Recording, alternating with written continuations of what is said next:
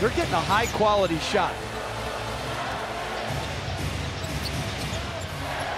Ball well pulled to Jokic. A quick spin move inside for the dunk.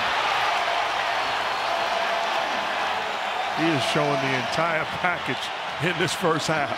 15 points, 15 rebounds. And then previously, this is a big-time move. Spin, drop step, finish at the rim over the contest.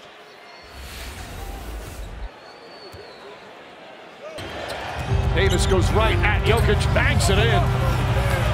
Smart move from Davis because Jokic picking up the last foul, his second. Gordon gets inside, missed the layup. Jokic the rebound, knocked out of his hands. Porter gets it, he's gonna throw it up. Shot off the mark. Jokic tried to save it.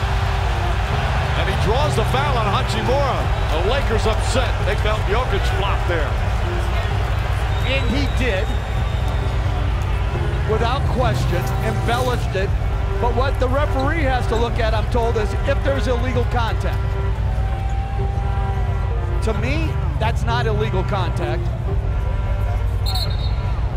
And Zach Zarba, in my opinion, got tricked. I agree. Jokic will head to the line. 2 for 2 from the line. Hachimura first protested, then LeBron James, now D'Angelo.